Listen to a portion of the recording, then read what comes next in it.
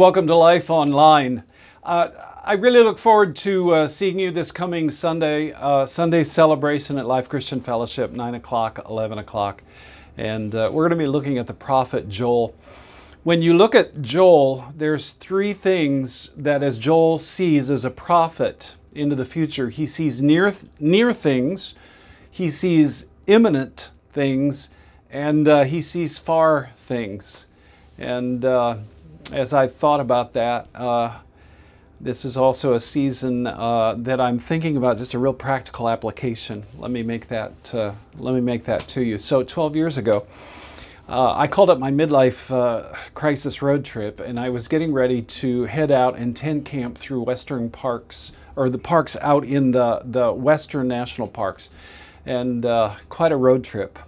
One of my goals was to run a 10K race, Butte, Montana. Read about it, registered for it online. So the idea is that this race, it says, heads through beautiful downtown Butte, Montana. I think this photo is from the 1950s.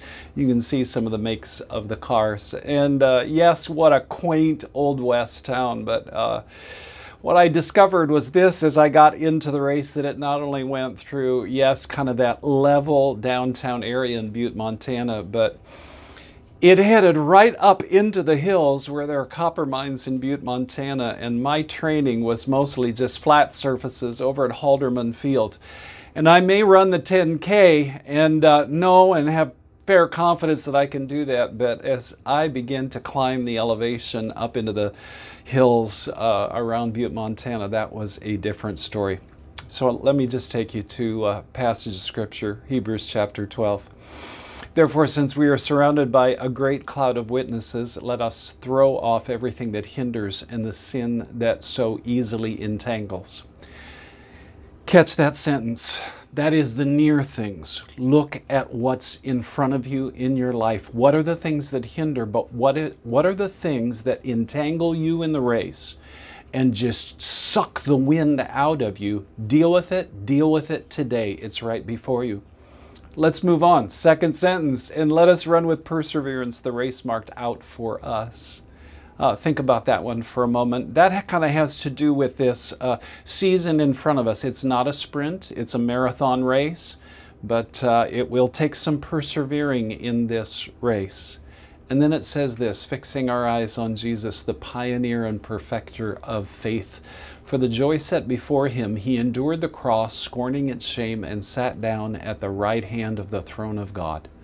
Consider him who endured such opposition from sinners, so that you will not grow weary and lose heart.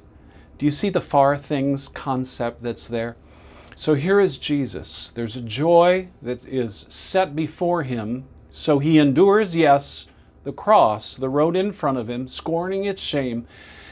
But he has his eyes ahead into the future where God exalts him and he sits down at the right hand of the throne of God, and he's positioned there forever as King of Kings, Lord of Lords, over all things.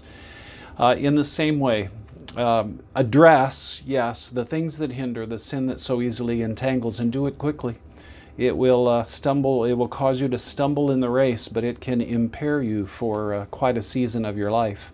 And yes, run and endure with perseverance, but always keep your eyes on the finish line. That's what we run for. We want to make it to the end of the race. I remember a woman in that 10K race that I was heading up that main steep hill. And I remember the woman that came up next to me as I was slowing down, and she just said, "Hang in there. You can make it. Don't quit." So look to the finish line. This is how we live our lives. You'll make it in this race of life. Hey, God bless. Have an awesome day.